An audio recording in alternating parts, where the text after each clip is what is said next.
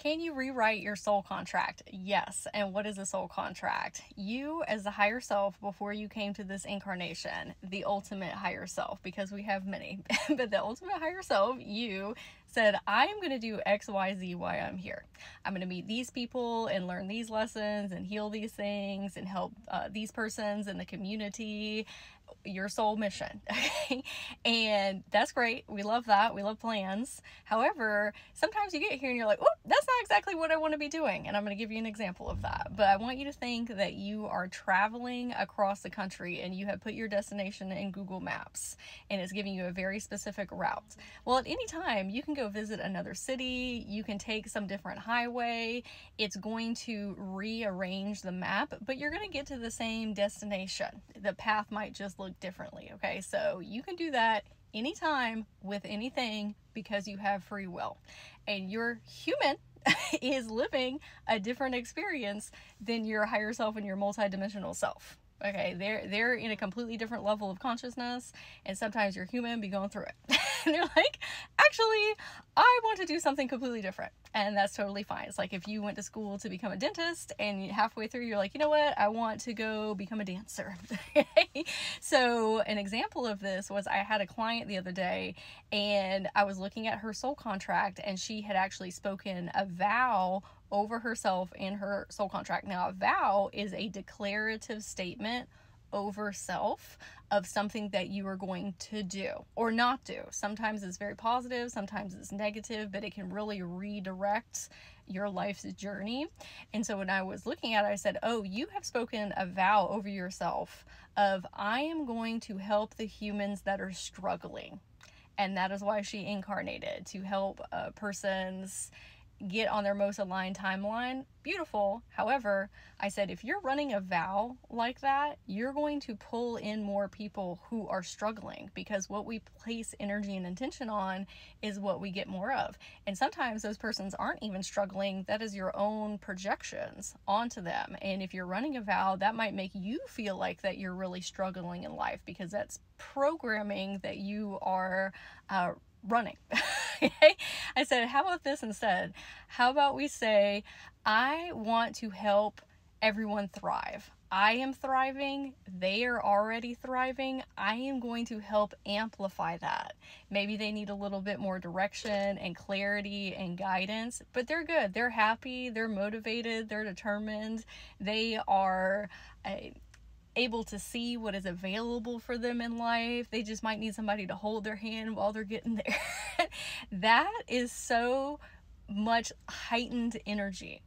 That is feeling amazing, helping people, right? Instead of going down into these deep, dark realms where everybody is sad. Right?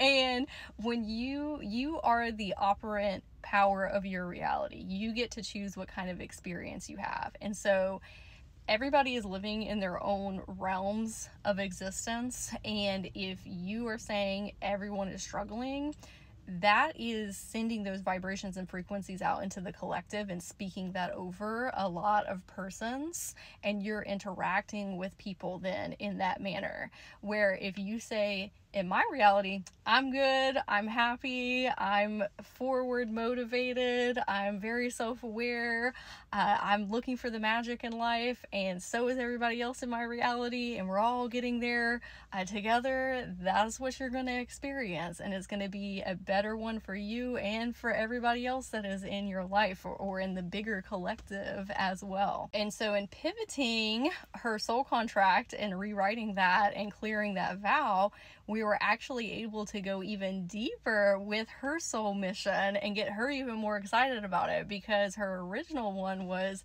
I want to help persons who are in transitional phases and helping them get more clarity and direction about where they want to move into the next chapters of life. Great soul mission. And I said, there's something even deeper though.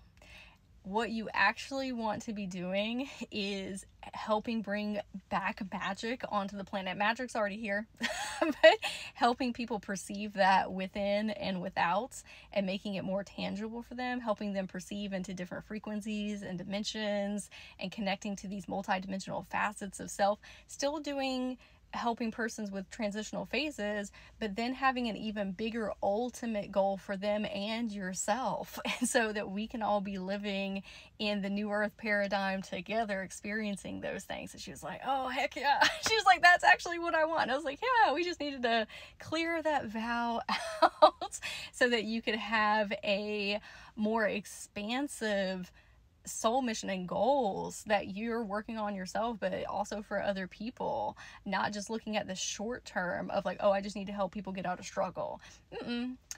What's even further out than that?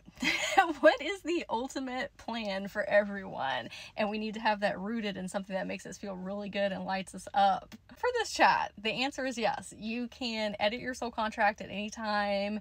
Vows, karmic lessons that you're working on, you get to choose what experience that you're having in your reality. And if you have any questions about soul contracts, vows, karmic lessons, I would love to hear them in the comments. And if it's your first time meeting me, my name is Sage, and I am a spiritual coach and mentor, helping you connect to your multidimensionality, rediscover the ancient magic that you hold within, and helping you reach higher levels of consciousness. So remember to give a follow if you'd like to see more content like this, and I hope you have a very magical day.